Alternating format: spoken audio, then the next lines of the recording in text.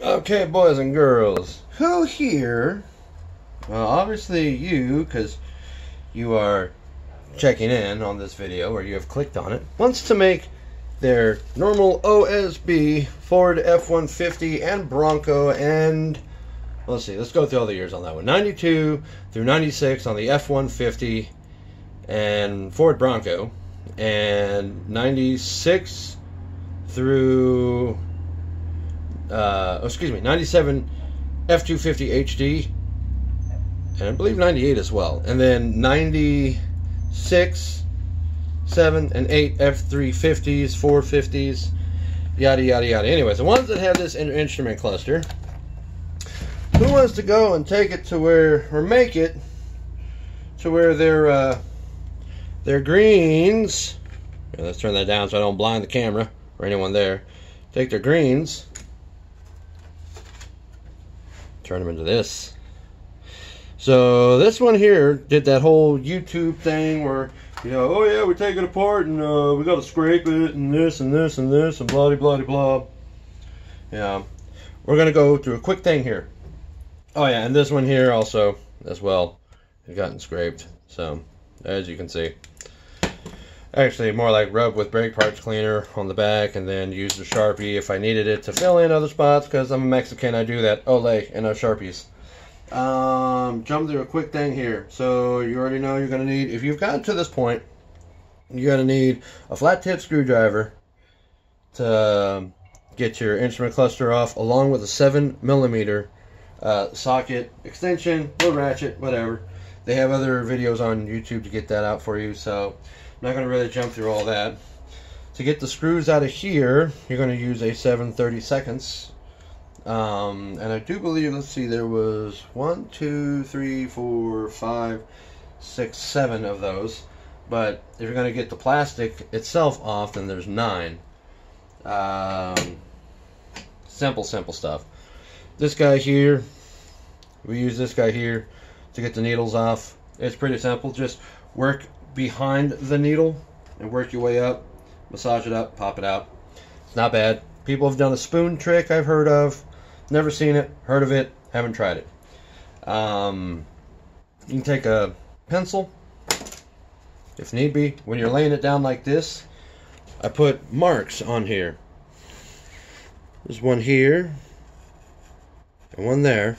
And basically what those are is which way the needle was pointing. So, you know, put it into reference of where they were when this was laying like this. Some of these do come unglued. As you can see, there's where the glue points are at all around it. They use a really soft, not strong glue, which, hey, whatever works, go for it. But they come loose. This one was loose, this one was okay, this one stayed pretty good. You've got these little bumps.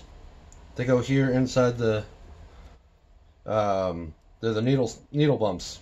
So one's there, one's there. Just pull right out. Basically, what the needle is resting on right there, those little black things right there. I hate doing it this way, guys. I really do. I'm not a fan. But yeah, those little black things, they just come right out. They're just grab them with your fingers, pull them out. No big deal. Now, we've jumped through all that. I was making a video beforehand, realized that, yeah, totally screwed that one up. Figured it out. And it actually works out pretty good. So, I started taking this guy. And started going on here, looking around and everything. I was like, well, I wonder what would work. And I've been messing around with it. And I had found that if you take a Dremel, and you have the dental extension, and you take this guy here. Now if you look, you'll see a little bit of green tinge on that. You can see the grain. Anyways, and I found that if you put it on the lowest speed possible, right? Put on the lowest speed possible, you can make all this go from like that to that. There, like that.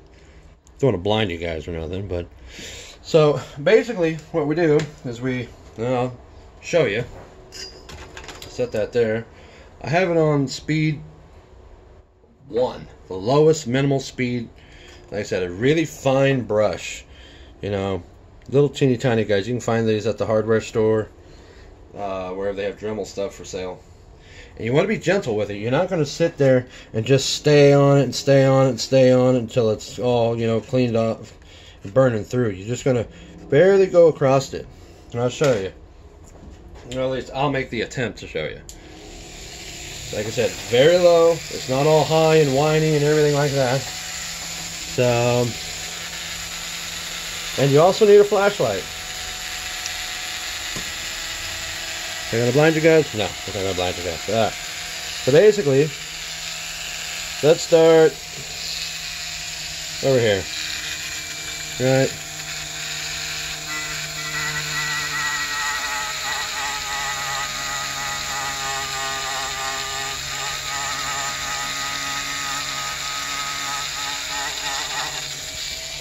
Alright, let me shut this off real quick. Off, damn you, off. So we went on that one. Pretty cool, huh? Who knew? A Dremel. Low speed. So, let's see how fast we can get this one to go. Because I know this one over here, just these two little bits, took me, oh hell, 25 minutes. Let's see how fast this one's going to go. Granted, I really wish that it wouldn't make as much damn noise, but I'm trying to keep it out of the way. As well, I'm also going to be doing these kilometer ones. Now, you don't have to if you don't want to, but the plastic is already a certain color. So, like, this is already blue. If you need to get into places, you can, you know, if you don't want to do the blue,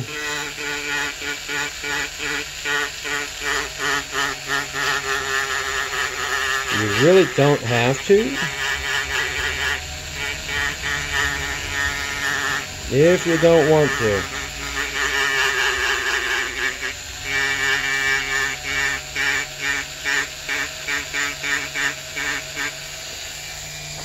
So, how'd that turn out?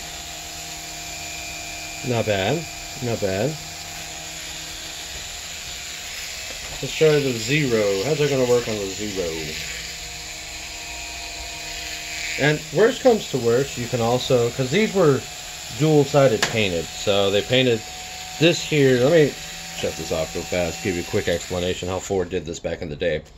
So you have your green underneath, and then you have this white overlayment on it. It's almost, if you get close to it, you'll see that it's almost